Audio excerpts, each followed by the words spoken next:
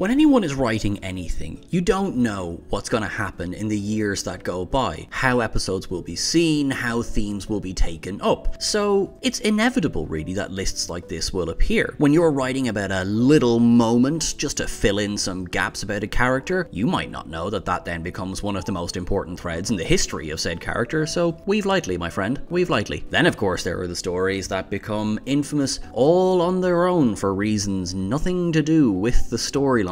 With that in mind, I'm Sean Ferrick for Trek Culture, and here are 10 Star Trek episodes that hit different now.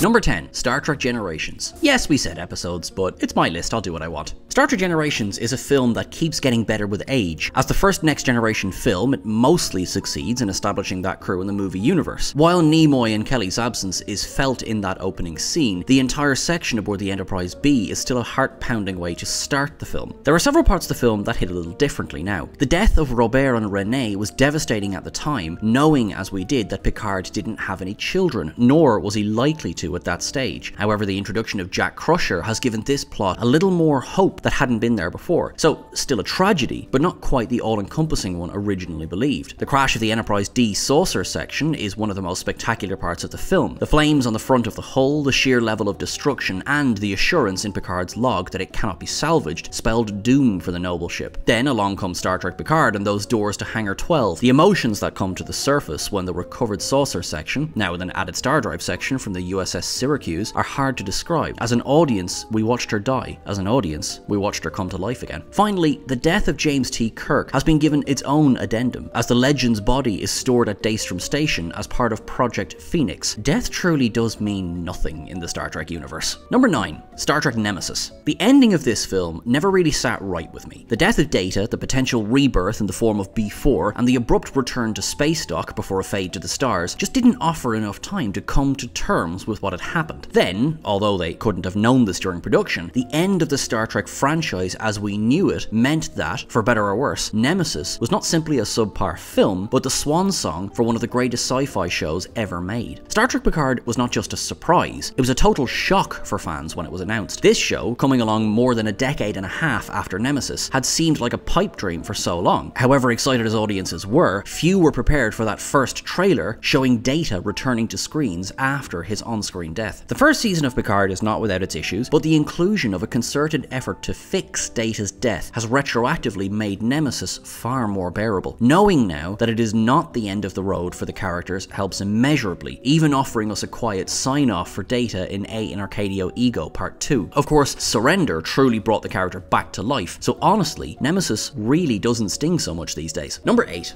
Encounter at Farpoint. This is an episode that could feature on this list for a number of reasons. The passing of DeForest Kelley in 1999 makes Admiral McCoy's cameo even more poignant, particularly the mention that if the crew of the Enterprise D treats her right, she'll always bring them home. Cue ugly crying every time that scene plays. Today, it is another scene that now hits a little differently. Star Trek Picard's third season episode, The Bounty, sees Raffi, Worf, and Riker confronted with several clues as to the identity of Daystrom Station's advanced AI. There is a crow, there is Professor James Moriarty, and, most tellingly of all, there is a particular tune playing. It's Riker who recognizes Pop Goes the Weasel, as it's the very tune that Data was trying to whistle when Riker met him in Farpoint. There's a sense of full circle about the moment, as only Riker could have known the significance of the melody. The inclusion of the footage from Farpoint in the later episode also shows just how much both Riker and Data have changed in the years between, something that is as heartwarming as the whistle Jonathan Frakes knocks off in the hallway. Number 7, Star Trek The Motion Picture. While this may not be the most exciting of Star Trek films, there is no doubting the fact that the motion picture is easily the most beautiful film of them all, a fact only compounded by the recent 4K remaster. Every inch of the film looks stunning, and Jerry Goldsmith's score elevates an already beautiful production. The actual plot is minimal, and the introduction of the new characters, Ilea and Decker, was probably the high point of the film for the longest time. They were early templates for Riker and Troy, with their love story becoming the true heart of the film. Actor Stephen Collins, who played Decker, became embroiled in legal issues in the the early 2010s. An audio tape was leaked that featured him admitting to sexual misconduct with minors years previously. After an investigation by the NYPD, Collins admitted to inappropriate behavior with underage girls in 1973, 1982, and 1994. This makes the film a little harder to watch, knowing that at least one of these incidents had already taken place when he donned a Starfleet uniform. It quite frankly makes a movie that is already a little difficult to sit through all the more so. Number 6. Endgame. Star Trek Voyager's finale is almost perfect, with the exception of that rather sudden ending. The interactions between both Janeways are fantastic, and Alice Krieg's return as the Borg Queen is a welcome turn. More welcome, in fact, than a nebula full of cubes. The story sees Admiral Janeway assimilated by the Queen, but not without reason. She brings with her a Neolithic pathogen, just enough to bring chaos to order, something the Queen realizes, to her horror, far too late. It certainly does a number on the collective. With the Queen's control fading, the drones lose focus throughout the galaxy, and the Unicomplex itself begins to explode. Voyager returns home, and all seems well. The Borg more or less vanish from the galaxy, with only an occasional run-in here and there. Star Trek Picard's third season reveals that Janeway very nearly did destroy the entire collective, save for a tiny amount of drones and a Queen lost at the edge of known space, only truly reawakened when Jack Crusher begins to activate. This very nearly leads to the destruction of Starfleet, and does lead to the assimilation of every officer and cadet under 25 years of age. This is spurred on by the Queen's insanity at losing her millions of voices,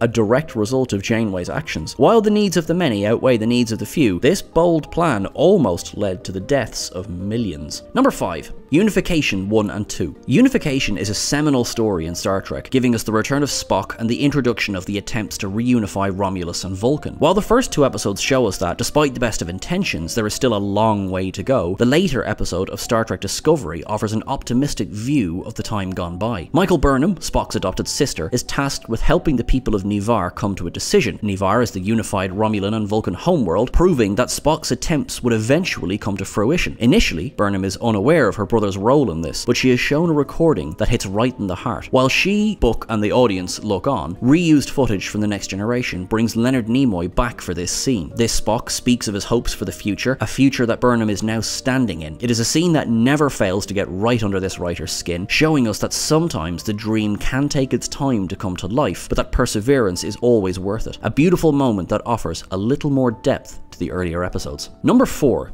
The Outcast. Here was an episode that was controversial at the time of release, and as time has progressed, has found itself in discussion time and again, thanks to its themes. The Outcast attempted to deal with a transgender character and the topic of conversion therapy. At the time, activists called the episode out as a well-intentioned failure. They said it didn't go far enough, with Jonathan Frakes agreeing, feeling that a male actor playing Sauron's part would have heightened the message. The mistakes of the episode, however, pale in comparison to how relevant it has become in modern discourse. Today in the world, there is a genocide taking place of transgender people, with numerous bills introduced in the United States seeking to savagely curtail the rights of transgender citizens. One only needs to briefly skim social media to see the cries of transgender people suffering, not least the rising murder rates of transgender people of colour. Gender-affirming care is under direct threat, as is the right of transgender people to exist in public spaces. The message that Sauron delivers, that they are normal, that they are just like everyone else, is more and more prescient. There's no need to fear difference, embrace it and open your mind. Number 3. The Darkness and the Light. Major Kira was, from the beginning, framed as a former Bajoran terrorist who had fought to get the Cardassians off her homeworld. She, like many others, was trying to learn to exist in this new order in peacetime, with the Federation offering their help, much like the Cardassians had 60 years before. That was controversial enough in 1992. There were several episodes through Deep Space Nine's run that focused on Kira's terrorist past, but The Darkness and the Light is one that really swung for the fences. The episode sees several members of Kira's former resistance cell murdered by a survivor of one of their attacks. Sileran Prin takes Kira prisoner, seeking contrition from her. He receives none. She exclaims that in her eyes, every Cardassian on Bajoran soil was as guilty as each other, whether they held a weapon or not. The scene ends with Kira killing the man. The attacks on the World Trade Center and the Pentagon in 2001 have changed the reaction to this episode entirely. The idea of terrorism brought so close to home for so many in the West saw a dramatic change in both media portrayals of terrorism and gave rise to a wave of xenophobia and, in particular, anti-Muslim sentiment. development. As Nana Visitor stated in a recent interview with the Clone Star pod, it was unlikely an episode like this would have been made in the wake of 9/11, and indeed the entire character of Kira may not have been anything like the one the audiences got to see in the 90s. Number 2. Damage. This third season episode of Star Trek Enterprise stuck in the audience's memories for the darkest of reasons when it aired. Pushed to the extreme by the Xindi's recent attack on the ship, Captain Archer gives the order to steal parts from another ship they encounter in the Expanse, stranding the other vessel in deep space. The ship is crewed by Illyrians, who at the time were new to the franchise. Fast forward 20 years and the Illyrians would return, though in a different form. Star Trek Strange New Worlds' second episode revealed the fact that, as a species, the Illyrians were famed for their genetic engineering. Now, it's never revealed if this has anything to do with a certain ship being stranded in space for 2 years, but the implications were all over it. Most unfortunately, genetic engineering of any kind precludes a career in Starfleet, with some fairly large asterisks on that one. So the reveal that Una Chin Riley is Illyrian sees her arrested and carted off by Starfleet security at the close of Season 1. Considering she's in all of the trailers and marketing for Season 2, we're not overly worried about the outcome of a court-martial, to be fair. Number 1. Where no one has gone before.